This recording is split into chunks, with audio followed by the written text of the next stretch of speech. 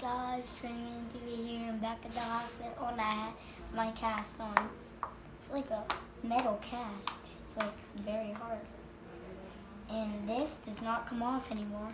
So they're gonna have to get a special pair of scissors and cut this off when I need to get it removed. I need to get it removed in like a week or like 3. Something like that. I'll only have the cast for like 1 to 3 weeks, so I won't have it too long.